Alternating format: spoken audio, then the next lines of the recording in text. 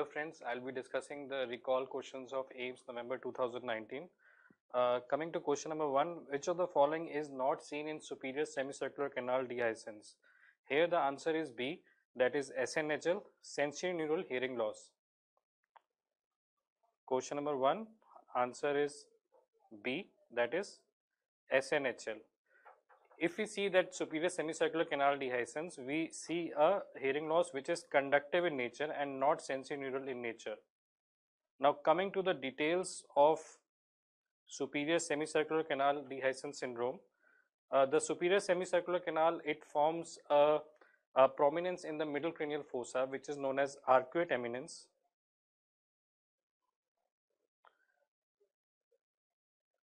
Arcuate eminence in the middle cranial fossa.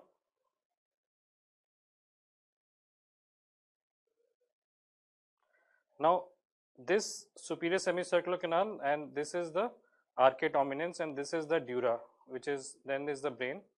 And if the superior semicircular canal dehiscence is, if this bone, this bony portion is absent, or if it is absent congenitally, or if it is acquired loss of the bone, the brain, the superior semicircular canal, it becomes receptive to any changes in the pressure in the external auditory canal or any changes in the intracranial pressure. So patient will have nystagmus. Patient will have nystagmus and peripheral vertigo.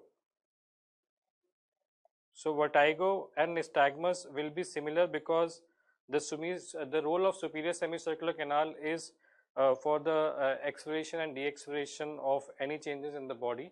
So if there is dehiscence, if the patient is doing nose blowing, or if the patient is pressing in the external auditory canal, or if patient is coughing, or if there is a loud noise, it all leads to nystagmus and peripheral vertigo. Now coming to hearing symptoms. The hearing symptoms, the patient doesn't have any loss in the cochlear loss, so the SNHL is not there.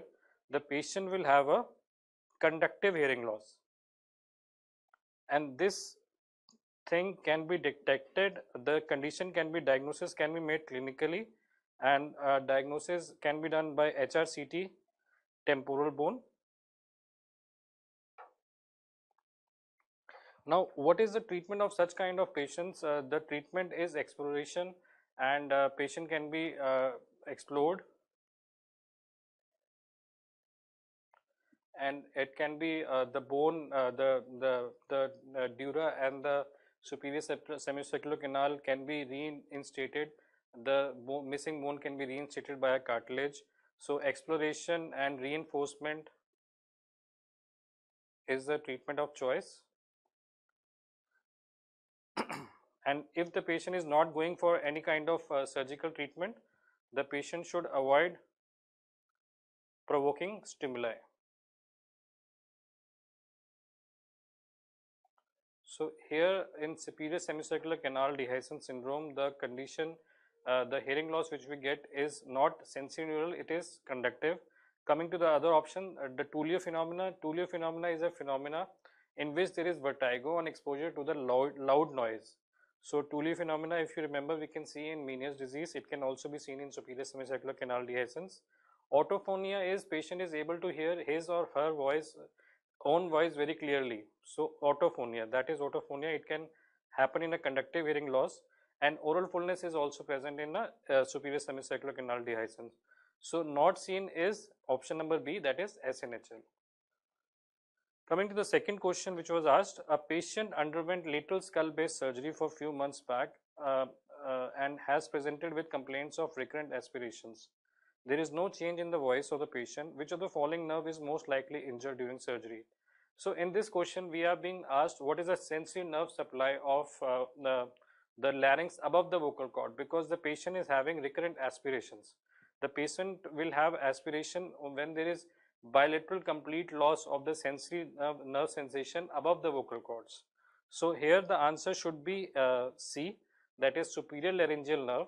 In superior laryngeal nerve, the more specific thing is internal branch of the superior laryngeal nerve. So answer is C.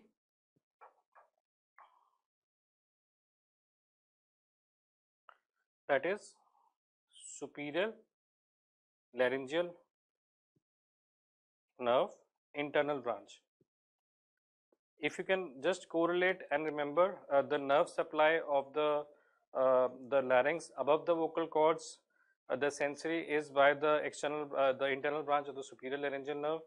At the cords below the cords is by the recurrent laryngeal nerve, and all the motor supply to the of the larynx, all the muscles of the larynx are supplied by recurrent laryngeal nerve, except for cricothyroid, which is supplied by the external branch of this nerve only, that is superior laryngeal nerve. So cricothyroid is required when we are raising the voice. So if it is injured during thyroid surgery, the timbre of voice is lost. But here the patient has undergone a lateral skull base surgery, and they are asking us specifically the nerve which can lead to recurrent aspirations. So here the answer is C, that is superior laryngeal nerve.